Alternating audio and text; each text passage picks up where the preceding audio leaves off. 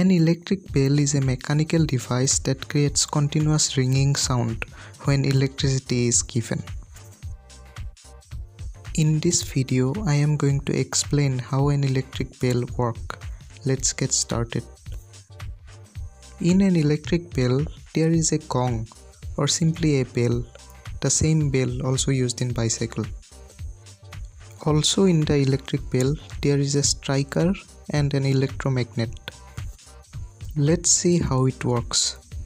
Goal of the electromagnet is to hit the gong continuously using the striker.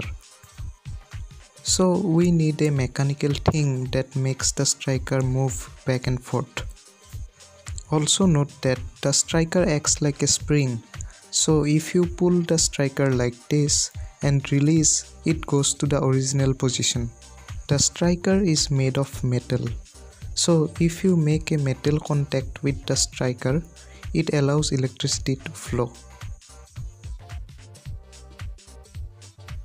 But when the striker is pulled, it breaks the circuit.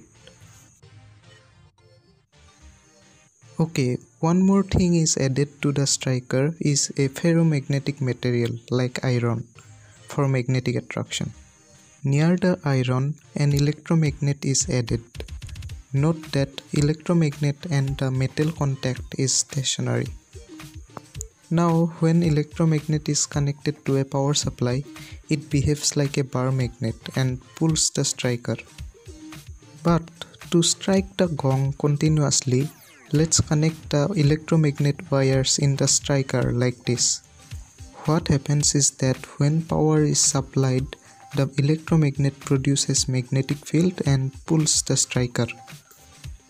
But as we already discussed, when striker is pulled, the circuit breaks and therefore the electromagnet no longer attracts the striker. The striker goes to the original position. The circuit closes again and repeats the same action over and over. The striker also hits the gong continuously that produces annoying sound, making all birds in your area fly away. A push switch is always connected with an electric bell. The bell works only when the switch is pushed. Also, for better results, in an electric bell, horseshoe type electromagnet is used because it has more strength.